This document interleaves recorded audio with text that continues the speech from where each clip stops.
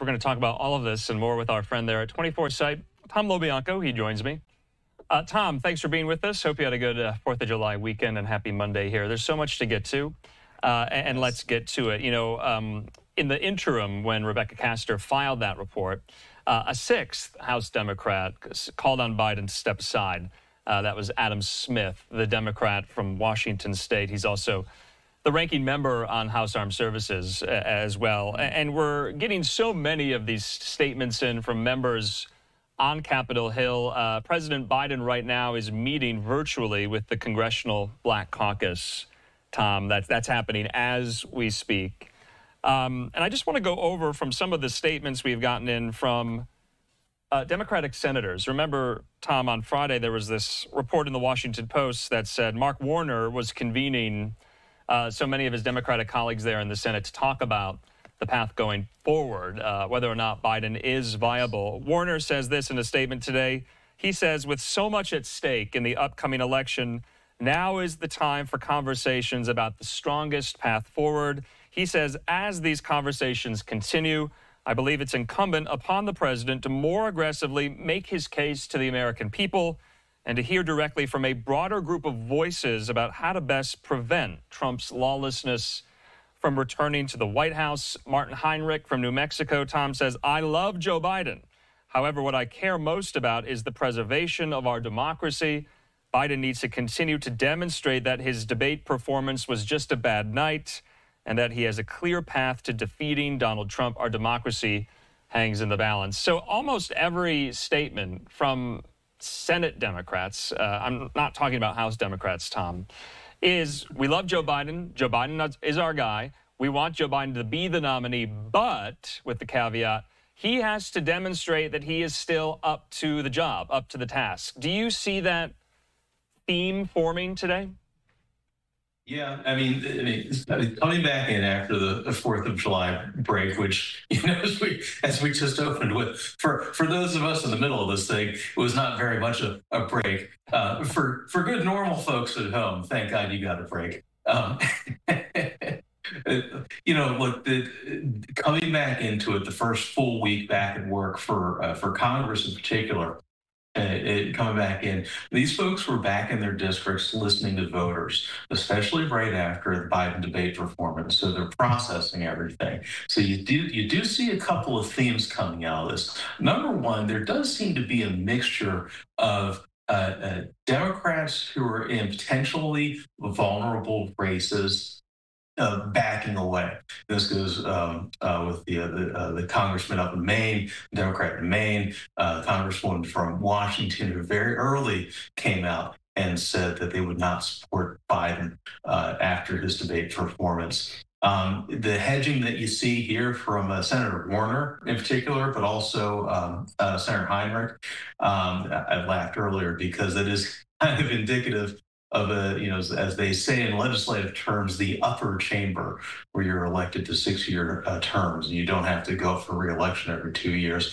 It's kind of standard hedge for senators, but you can see them leaving the door open for Biden to salvage this. And as you noted here, the Congressional Black Caucus, that's going to be really big. That's going to be very important. You know, if Jim Clyburn walks out of there and says, all right, hey, you know what, we're not with Biden anymore, that's probably it. But if he walks out and says, hey, time to get back in line, and Clyburn was the one who saved him in 2020. Biden has always leaned heavily. Cedric Richmond, he poached from the Congressional Black Caucus to come to the White House and work for him. So that's going to be the big tell coming out of this. You know, Tom, also, we just got in a statement from Senator Patty Murray there, the pro tem of the Senate from Washington State. She says this: we need to see a much more forceful and energetic candidate on the campaign. She says Biden must seriously consider the best way to preserve his incredible legacy and secure it for the future. You know, aside from these 6 House Democrats, Tom, the House picture looks, I would argue, and maybe you would argue, drastically different. I mean, we've heard full-throated declarative endorsements from so many House Democrats, Hakeem Jeffries and others today. saying that, Biden's the nominee. He's not going anywhere, and we're still behind him. Of course, we have to wait and see what comes of the CBC meeting that's happening right now. Although a senior House Democratic leadership source today to Chad Pergram there at Fox says Biden won't meet tomorrow with House Democrats or this week.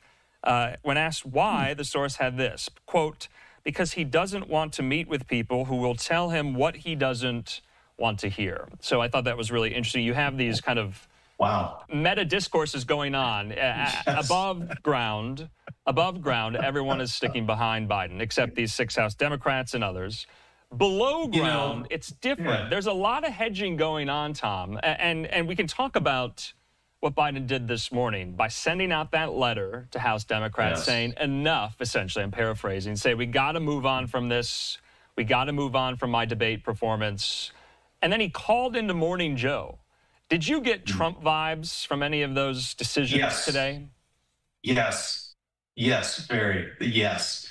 Okay, so friends, check out, come sign up for our news, 24site.news is the number 24SIGHT .news. And this is literally what I'm writing for tomorrow's newsletter, our 24/7 newsletter, the Trumpification of Biden, this role reversal. I've been thinking about this for a couple of days, texting with a few folks about this. And Andrew, I got to tell you, your instincts on this are right on the money. Andrew, you're the first one that I heard suggest maybe Biden will not be the nominee. And this was, months before that debate performance. So your forecasting is impeccable. Look, Biden comes out after the Supreme Court decision wearing bronzer, which is obviously a Trump signature. He's attacking institutions, even though he's a member. He's a leader of these institutions. That is very Trumpy. He's saying, get in line or get the heck out of here. Again, very Trumpy. Now, this could either be 4-dimensional chess that's being played here, or it could be the last bastion of somebody who's about to drop out. And that's what we have to watch for in this. And the key determinant, this is what I've been texting with some folks today in particular about, is, okay, if you're Trump, clearly that style of politicking, which he has honed, works on the American right. Does it translate, however, to Democrats and the American left? And I don't know that it does. I mean, what's so strange about this is that it's all very new for Biden. It could be a Hail Mary, or it could be very strategic. We just don't know yet. But yes, Trumpy Biden. This is just take the blonde wig and put it on top of dark branding. All right. Well, okay, so Tom, he also had a call today with the Biden National Finance Committee. Democratic donors were on that call. The takeaway at the end, according to sources to Fox, was he's not going anywhere. POTUS said people need to, quote, stop questioning him. To your point, the language is so Trumpian. He is saying in both the ABC interview on Friday and this call-in on Morning Joe and MSNBC today that he alone can fix it, meaning, i.e., he alone can beat Donald Trump. That has been his line throughout the course of this post-debate fallout. So I thought it was just so interesting there, the parallels. I want to put up one of the quotes from Eli Stokols quoting the interview from Biden today. He says, "It drives me nuts. People are talking about this," asserting he's been out since the debate, testing myself by speaking with people. He says, "Where the hell has Trump been?" And we're going to get into all of the medical questions and considerations that were brought forth today at the White House press briefing after some of these reports surfaced that, White House visitor logs showed some of these neurologists from Walter Reed coming to the White House. And Karine Jean-Pierre got into it, really, with some of the reporters there in the briefing room. We'll get to that a bit later. While we have you, Tom, though, of course, we're a week away from the RNC. You guys over there at 24 Site, you're headed to Milwaukee. We have a live picture there over a gorgeous Milwaukee skyline on this Monday night. It begins 1 week from today. From my understanding, the RNC Platform Committee today, Tom, adopted the platform. This was somewhat controversial. Why? Yeah, a couple of things. I mean, this is really the first time. Normally, we don't pay an awful lot of attention to platforms, to party platforms, because it's kind of assumed that you already know where the Democrats stand, you already know where the Republicans stand. And of course, that all got flipped on its head 8 years ago.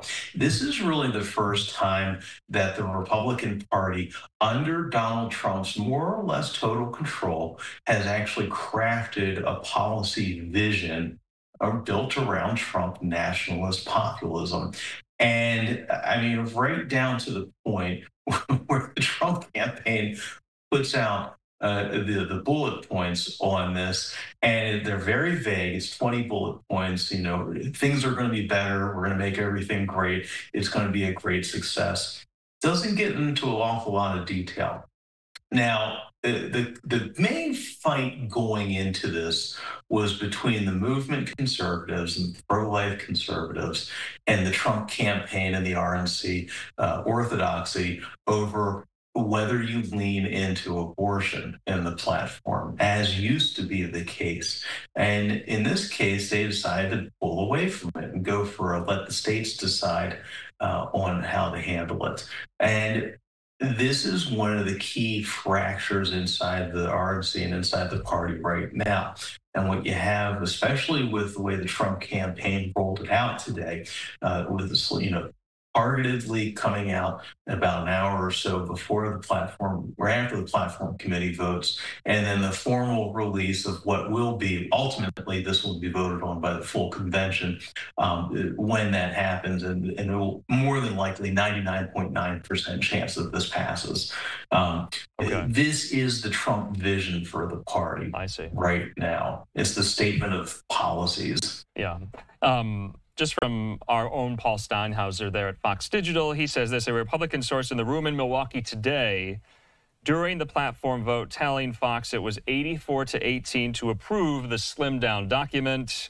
The 18 delegates who voted against the platform opposed it because there was no plank in support of a federal constitutional ban on abortion. So I thought that was very interesting. Lastly, Tom, we know Trump is holding a rally tomorrow in Doral, Florida, his home state.